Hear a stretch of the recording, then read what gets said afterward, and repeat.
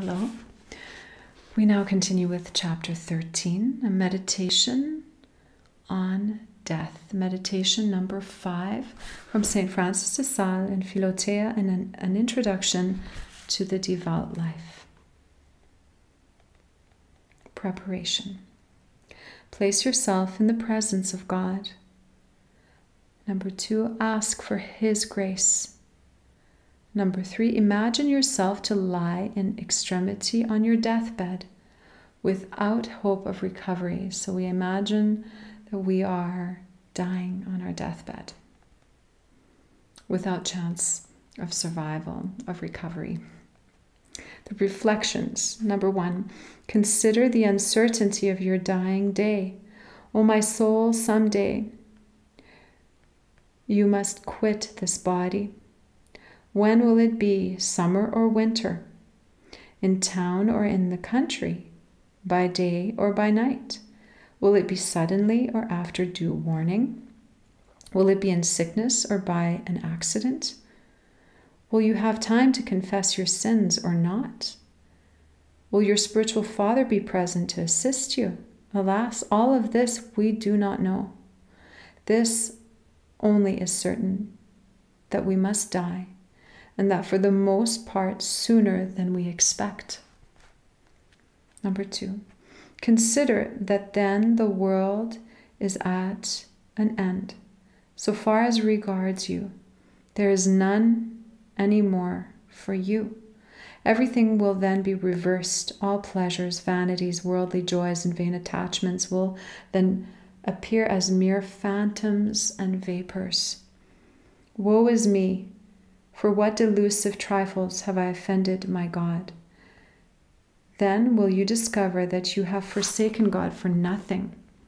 On the other hand, how beautiful and desirable will good works and devotion then appear. When have you not followed on that holy and blessed road? Truly, at that hour, sins which before seemed as trifles will wax great as the mountains. And how faint, how weak will your devotion then appear. Number 3, consider the painful and final farewell which your soul must take of this lower world. It must take leave of wealth, of vanities and vain society, of pleasure, of amusements, of friends and neighbors, of parents and children, of husband and wife, in short, of everything earthly. Last of all, it must take leave of the body, which it will leave pale and sunken, forsaken, hideous, and vile.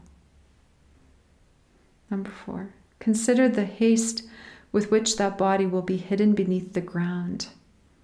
And when that is done, the world will scarcely bestow another thought about you. You will, in your turn, be forgotten, as you have forgotten others. God rest his soul will be said, and no more. O death, how unsparing, how pitiless you are.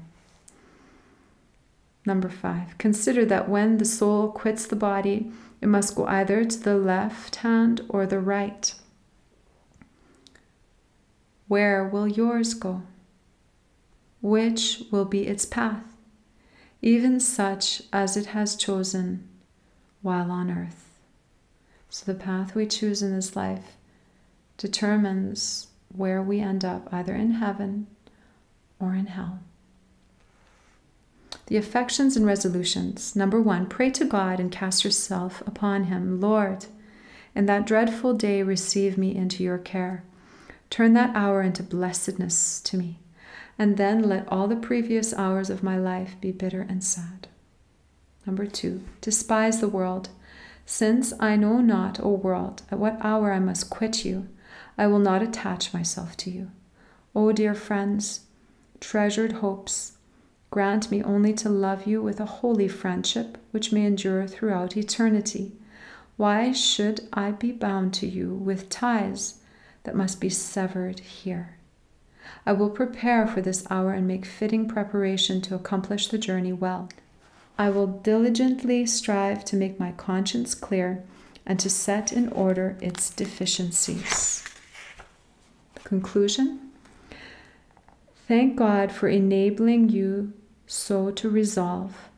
Offer your resolutions to His Majesty and repeatedly implore Him to grant you a happy death through the merits of His Son. Implore the help of Our Lady and the saints. Conclude with an Our Father and a Hail Mary. Weave a small bouquet of myrrh with all these thoughts about death.